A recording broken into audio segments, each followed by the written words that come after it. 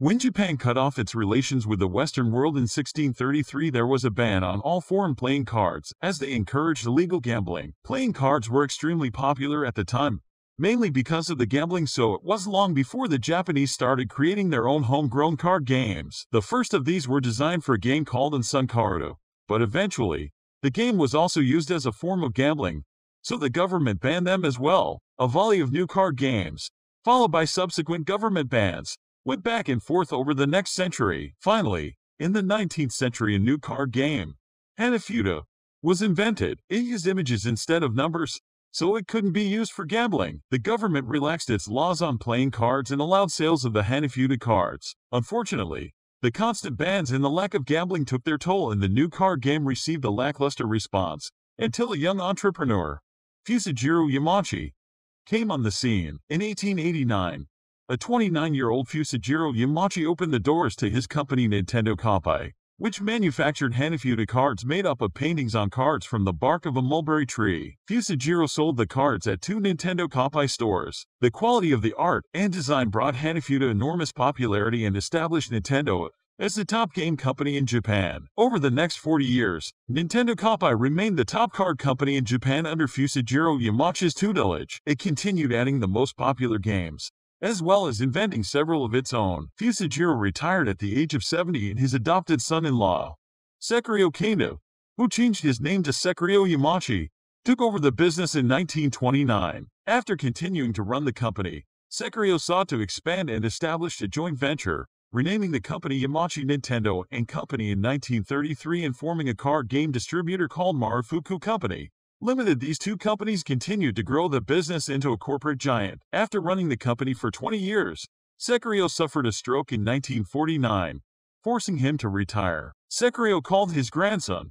Hiroshi Yamachi, and asked him to take over the family business. Becoming the new president of Yamachi Nintendo & Company was a tumultuous time for Hiroshi, who had to drop out of law school at the age of 21 to take over the family business. His lack of experience caused resentment among the Nintendo employees, followed by a factory strike. Hiroshi shocked everyone by firing everyone who crossed him and establishing new policies requiring all potential products and ventures to first be cleared by him alone. He changed the name of the company to Nintendo Karuta, then again to Nintendo Company Limited. Amazingly, Hiroshi's first several ventures were wildly successful. They included reintroducing Western playing cards, striking a card licensing deal with Disney, and taking the company public on the Japanese stock market. Eventually, Hiroshi decided to expand the company into non-game related markets, including a taxi service, hotels, and even the food industry, all of which failed. This, combined with a crash in the game card market, caused a nosedive for Nintendo profits. Without a major reinvention of the company, Nintendo risked bankruptcy. On a visit to the dying Nintendo card game manufacturing assembly line, Hiroshi noticed a low-level maintenance engineer named Gunpei Yokoi playing with an extending arm he designed and built. Hiroshi was amazed by the extending arm and quickly ordered it into mass production, calling it the Eurotora Hando or Ultra Hand. The Ultra Hand was an instant success, and the decision was made to transition Nintendo into a toy manufacturer. Yokoi was moved from maintenance into the head of games and setup, which oversaw product development. Yokoi and Hiroshi's partnership reignited Nintendo, making it once again an industry giant. Hiroshi became the richest man in Japan. Later that year, they formed a joint venture with Sony and developed electronic games, the first being the Nintendo Beam Gun game. During the 70s, Nintendo started developing their own home consoles, and in 1977 they launched the Color TV game line of home consoles, starting with Color TV Game 6. Developed with a small limited run, the system showed signs of promise, and in 1978 Nintendo followed it up with the Color TV Game 15.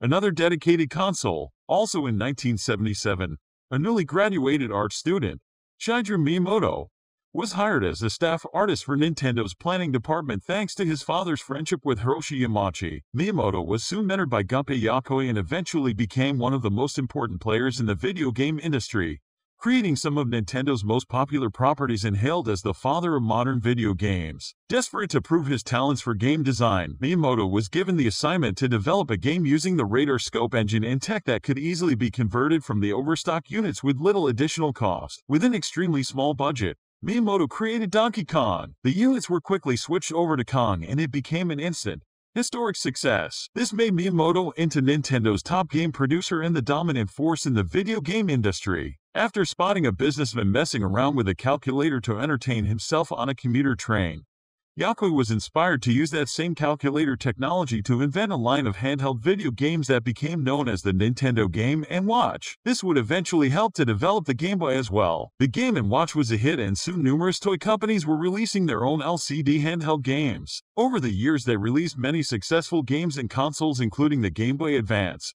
Famicom, NES and SNES. In 1996, Nintendo launched the N64. Although the N64 cartridges were far more costly than CD-ROM discs, the loading times were dramatically reduced, as the cartridges were capable of delivering the information almost instantly. This required the system to move the laser reader around to locate and slowly load the game information. The N64 was also the first home console in Nintendo's line to feature an analog or thumbstick on its controller. The N64's release was a bit of an odd one. While it sold extremely well in North America, with 500,000 units in its first 4 months, it was the first Nintendo console to get a cold reception in Japan. Although the N64 exceeded Sega's disc-based console, the Sega Saturn, Sony had released its own video game system, the Sony PlayStation, with lower manufacturing costs, a lower price tag, and a larger library of games.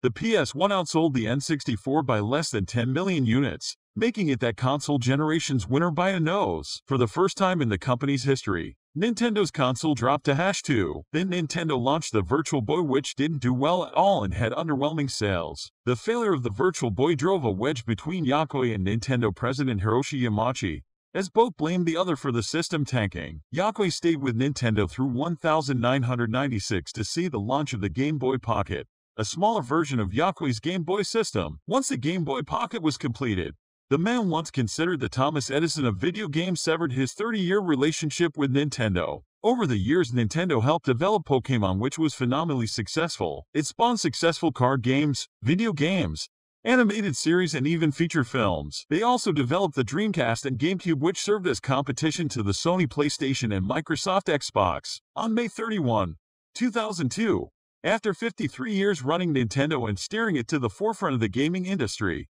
Hiroshi Yamauchi retired from his position as president and became chairman of the Nintendo board of directors. His successor, Satoru Iwata, head of Nintendo's corporate planning division, was named as his successor and became the first Nintendo president outside of the Yamauchi family. Nintendo would then go to release such innovative consoles like the Nintendo DS, Wii and Switch, which would cement its place as one of the best video games companies in history.